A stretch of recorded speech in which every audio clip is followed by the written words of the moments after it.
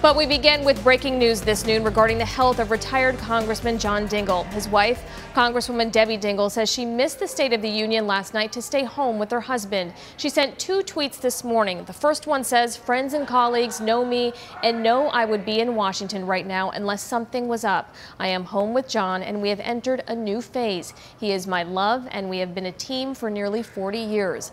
The second tweet reads, "I will be taking each day as it comes. We thank people for their friendship and support and ask for prayers and privacy during this difficult time."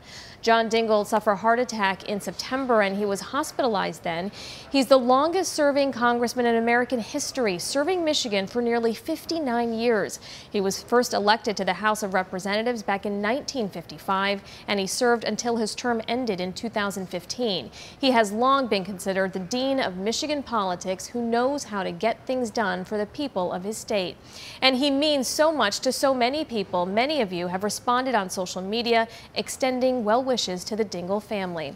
And of course, our thoughts and prayers are with the Dingells as well. We will let you know as soon as we hear any new information on John Dingell's health. Stay tuned to 7 Action News and WXYZ.com for updates.